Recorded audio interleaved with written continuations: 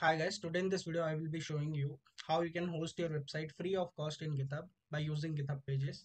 So before proceeding to the video, I just need to say you one thing. If you have not subscribed my channel, please subscribe so that I will stay motivated to upload more and more videos in every week. So let's start. So you can see this is the website, just a portfolio website which is made, and I need to host it in GitHub for free of cost, and GitHub will provide me domains and all. So you need to navigate to GitHub in Chrome. Then you need to click on this new tab. Just click on the new.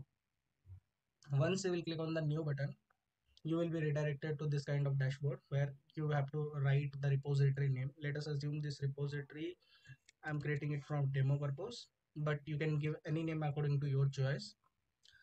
So keep it public because without public you cannot make a website to be hosted in GitHub for free. Okay. Then you can click on create repository. Once this part is done, then you can click on upload an existing file. Then you should upload the website files of this, and it must include one index.html because that is mandatory. So I have these files here. Portfolio site is here.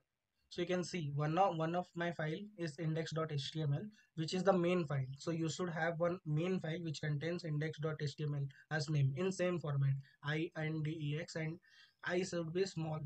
Then what you need to do, you need to select all the files, just drag it from here and drop it here inside this rectangular box. So once this part is done, you can write any commit for what reason you are committing. So it is an initial commit. So I'll write just initial commit.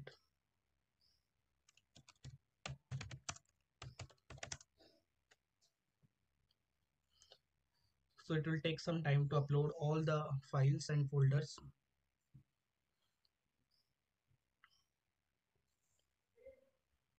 So you can see it is completed. So now you should click on commit changes. Once you will click on commit changes, then it will process and bring you back to the code page. So where you can see your code is there in the live server. Here is code right now available in the live server of the GitHub.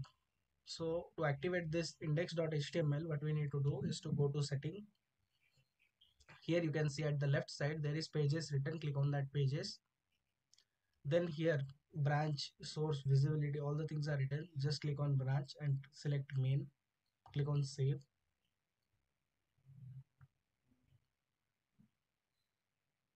Your GitHub pages site is currently built from the main branch. So if you need any custom domain you have, you can write it here and click on save button. And if you want to give a lock icon, means enforce a HTTP, then you can also click on here. But I will not show that how you will add your custom domain. That I will show in the next video. And this is the deploy from the branch. So now your pages will be activated in some minutes. So you need to refresh your page again and again.